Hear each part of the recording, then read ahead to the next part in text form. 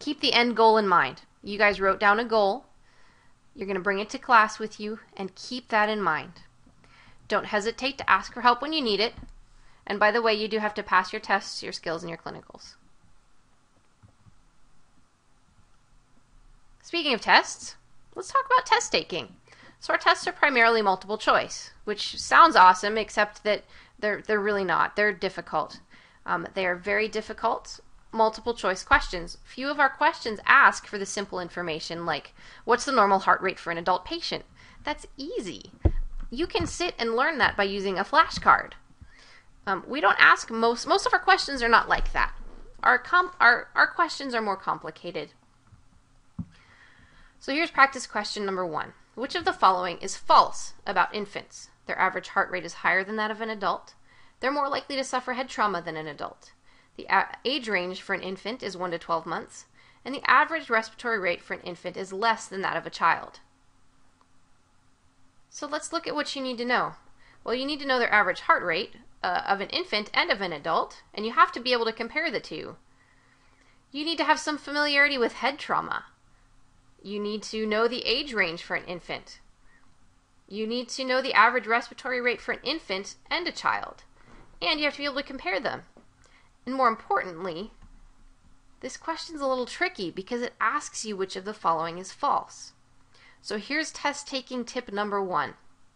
If you see a false, or a not, or an or a but, or a true, these are key words that you're going to focus in, and what you're going to do is basically cross out the question and you're going to look at the answers, and next to each of the answers you're going to write true, true, true, and false. And now, without even looking at the question, you know which one is the right answer. Which one of these things is not like the other? It's this one. Now, I don't expect you to get this yet. This would be like a question for your final, because it asks you about kids and adults and head trauma in both adults and children's and age ranges and all that sort of stuff. But you see how this is much more difficult than your typical question. Let's take a look at another one. These are very common as well, where we give you a scenario. You're dispatched to a man down at the football stadium. You arrive to find a man unconscious and unresponsive with CPR in progress. Your first steps should include, and I'll let you kind of read through these.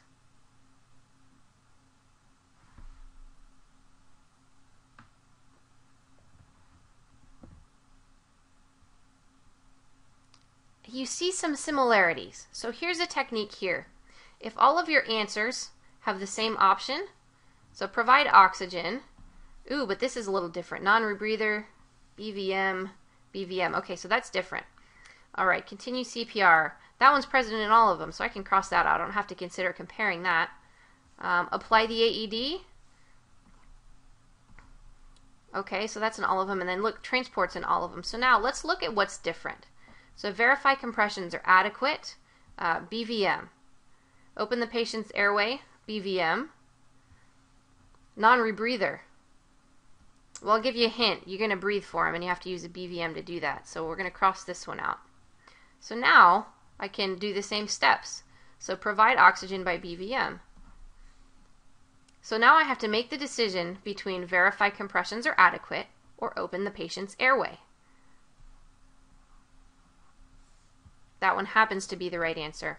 This is actually a fairly tricky question to try and determine which one of these you want to pick. We will do more of these practice tests, and we'll talk about why the answers are right and why the answers are wrong. Suffice to say, our multiple choice tests are not easy. They're difficult. Our pass rates on the first try are not awesome. And part of the reason is that people just don't understand what the tests are looking for. So we're going to work and we're going to practice, and you guys, I know, are going to work hard to study. So again, our questions make you think. Our questions make you compare and contrast. Our questions are not designed to test your ability to recall simple information. Our questions will make you solve problems, and they'll make you apply your knowledge, which means that you cannot stop studying once you've learned the basics. You must continue to study until you understand why you're doing what it is that you're doing. You must study until you can see how what you're studying fits with what you've already learned and how what you're studying fits with the big picture.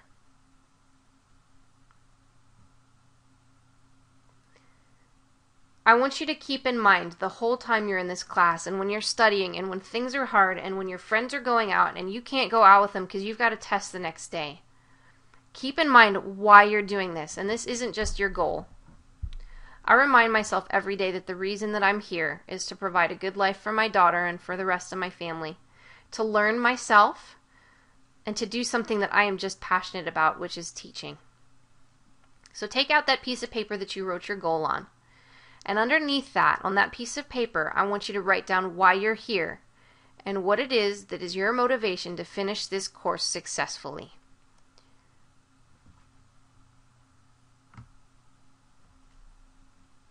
So I'll see you in class.